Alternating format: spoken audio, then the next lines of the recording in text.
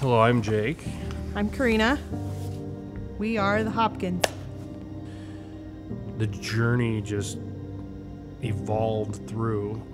I think we were in week 5, maybe 6, when Pastor Brian was giving a sermon about dark horses, and he called for a spontaneous baptism, and I literally felt the Holy Spirit just grabbing me and standing me up and encouraging me to go for what I was looking for. I think when we started here, it was only a couple months into it before they started talking about Rooted. It was like, okay, what is this thing? What is this thing? And then I wanted to, I guess, experience a transformation maybe of my beliefs, or what I thought I knew about going to church and what I knew about God and what my relationship with Him was supposed to be like. I think it was just a very comfortable environment. We were in a pretty large group, and we all came from different backgrounds, and it felt like we just all became really good friends. Somewhere where I could talk about things that maybe I wouldn't talk about normally.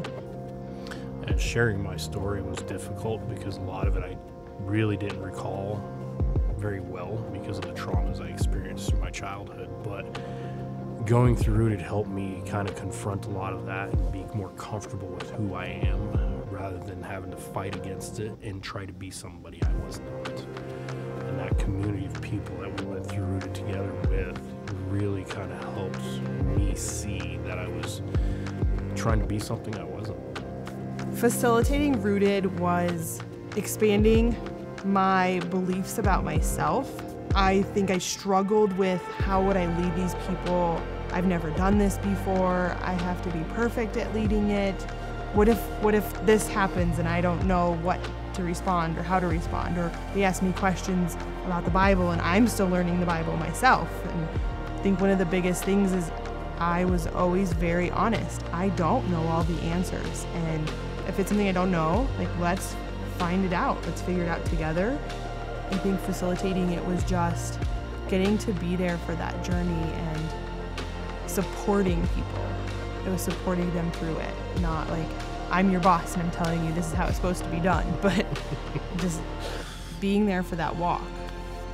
Working with people also helped me grow, also helped me realize the gifts that weren't always identified or easily identified.